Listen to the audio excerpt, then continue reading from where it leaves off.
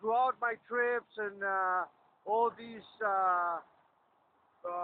pictures and videos that I show you, I always find very interesting plants that are all over these areas, and this is no exception. And well, it kind of looks like a traditional cactus of Mexico, which is called a maguey. But if you notice, the leaves have certain pointy endings on the sides, and the variety of the plant is obviously very different, as you will see from other pictures.